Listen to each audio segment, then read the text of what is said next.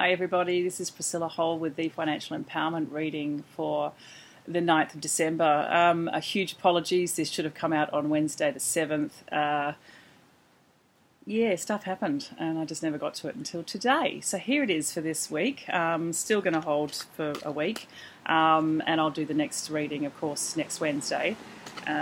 So I'm just going to draw a card. I think is the best thing to do at this point in time. No excuses, just things happened, and I kind of let them as well. So, okay,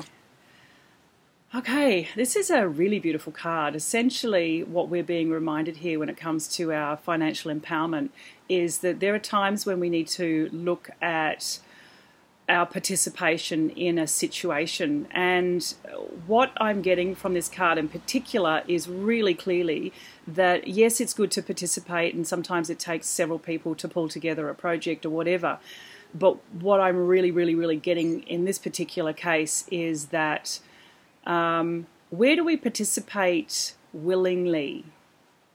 That's a tough one, because to participate willingly means that you know the consequences of your actions, but you're still choosing to do it in the same way, hoping possibly for a different outcome.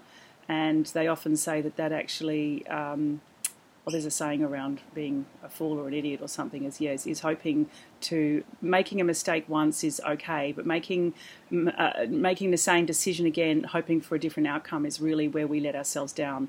And so we've got to look at how we participate with all sorts of things. And when it comes to our money patterns and feeling solid and empowered within ourselves, where are we participating knowing that we're actually disempowering ourselves? This is really important.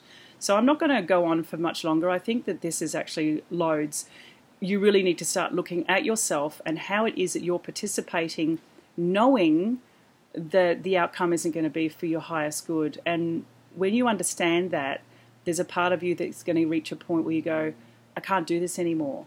I can't participate in the same way. And now I'm going to have to look at, well, if I don't want to participate in the same way, what are the actions, what are the steps I can take that are in my best interest, that are empowering for me, for the highest good of all?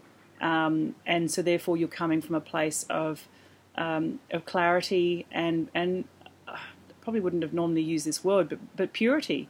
Purity of knowing that you've done the right thing in the right way for the best of your ability, but you're not participating in old behaviours that have actually served to keep you feeling less than or unable to step away from the manipulations of others and even maybe your own manipulations too. So a huge one here for us to look at, participation. What part of us is actually participating, and we know we are, and we need to stop it.